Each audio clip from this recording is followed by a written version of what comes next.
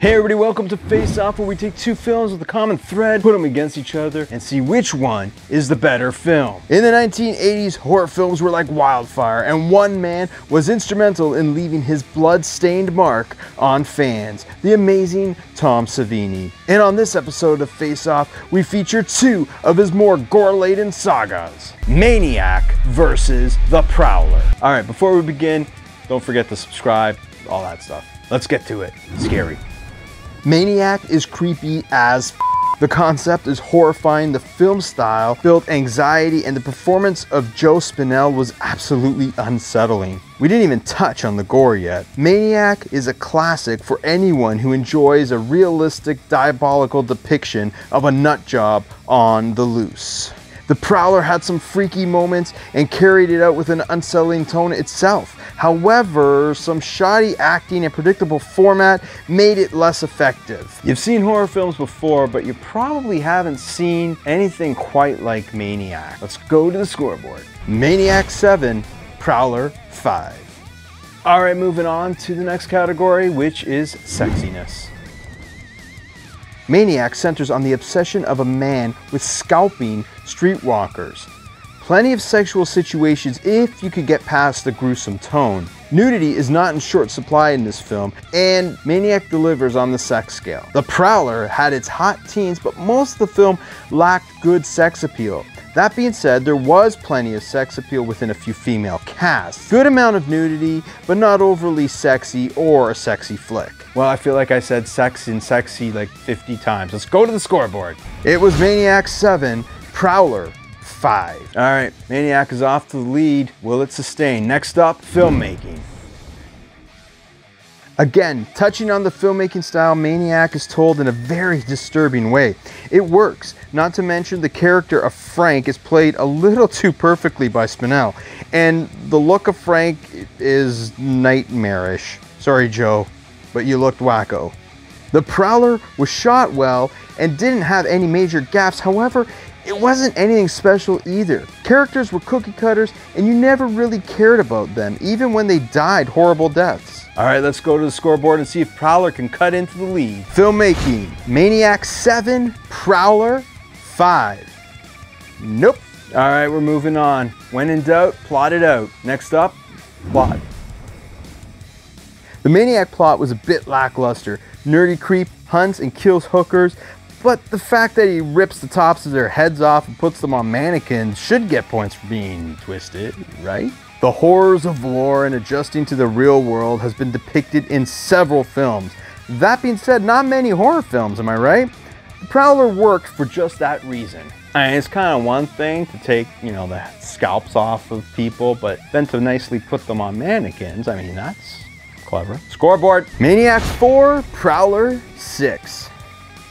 All right, let's go to our antagonisto. That's for our friends in Italy, where we are the #1 YouTube show. Frank is scary as hell. He is the disheveled, weird man you see in public places and wonder how many heads are in his fridge. A relatable and real character. The Prowler really dropped the ball on this. I know what it was going for. It just looked goofy. No killer should wear a helmet and look like a Scooby-Doo villain.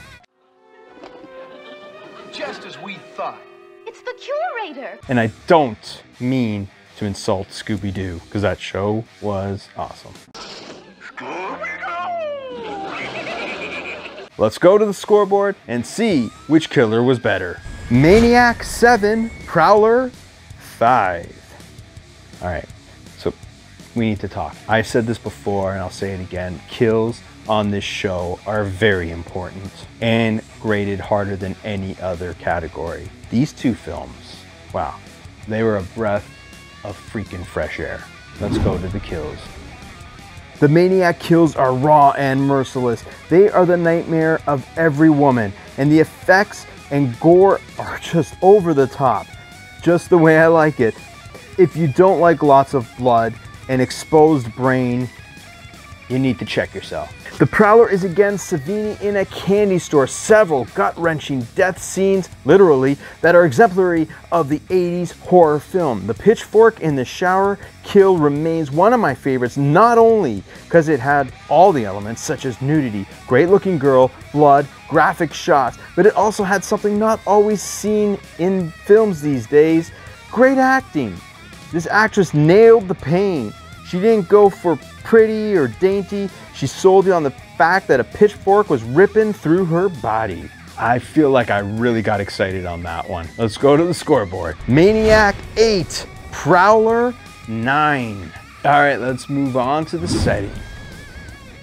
The Maniac setting is in the big city, and while some shots captured the charisma of the big city, the film was still a little bit lackluster.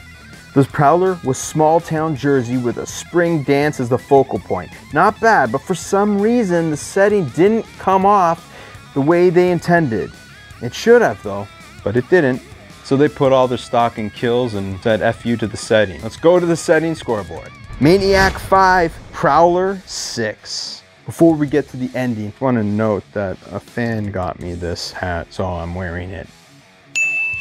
All right, let's get down to it. The ending.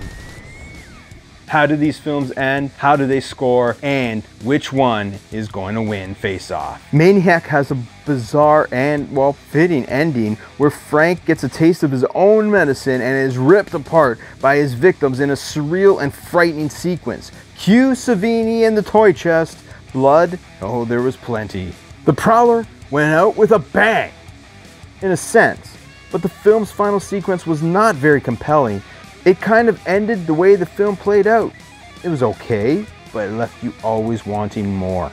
All right, let's get to the ending scoreboard. Maniac 7, Prowler 5. All right, let's go to the final scoreboard and see which one of these Tom Savini gore fests wins. All right, in the end, it was Maniac with a 52 and the Prowler with a 46, making Maniac the winner. It's not often the nerd who sculpts humans and puts it on mannequins in his bedroom scores a win, but this is one of those days. All right, that's all for this episode of Face Off. Don't forget to subscribe, hit the notifications tab, comment below, let us know if you agree with this. Follow us on all our social medias, and we'll see you soon.